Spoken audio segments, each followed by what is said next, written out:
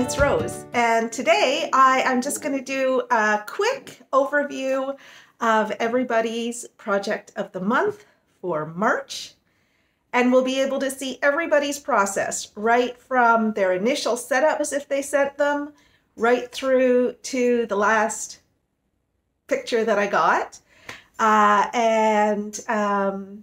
just think it'll be fun to celebrate everybody's work in March by looking at all the pictures. And I also have created a spreadsheet that includes all of the viewer finishes for Project of the Month, where those are different from the projects of the month that I did.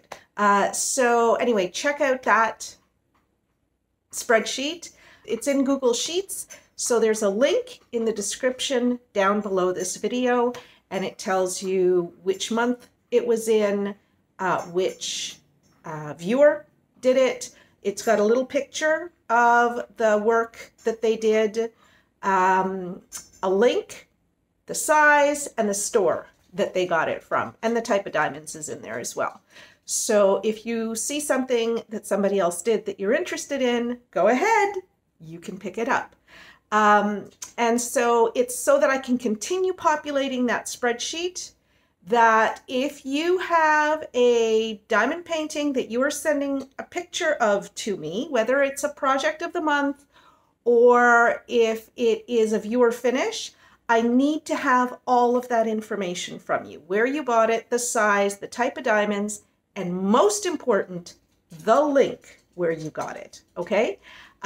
Because going forward, if I don't have all of those things, I will not be able to show your image because I don't have the time to go looking all over the internet for people's projects. Okay, so just before we start the slideshow, I want to just remind everybody, if you have not yet subscribed to my channel, please do that now. You can click for notifications so that you'll always know when I've posted another video, since I don't post every day anymore. And there you go. Let's get into it.